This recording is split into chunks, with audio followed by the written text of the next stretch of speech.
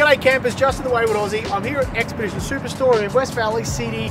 They've been kind enough to let me use the Jeep and the mid-height rack to show off the Annex for the Armadillo A2. So we've got it all set up.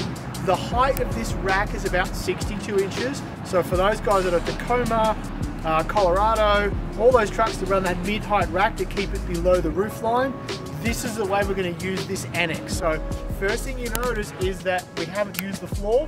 It means that the sides of the tent needs to flow away, and the floor being not inside means the zippers of the floor is actually right on this edge. You'll see that it's got 3 doors that you can see, 2 on the sides, 1 on the front. The one you can't see, we'll get to in a second, is the one on the inside, so I can get access to what's in that cab if you want to. So if you've been looking for a hard shell rooftop tent, side open, that has an Annex available, now we've got them available for the Armadillo A2. So if you have a look at this, you'll see we've got the anti-rattle zippers on there, something to get your fingers on.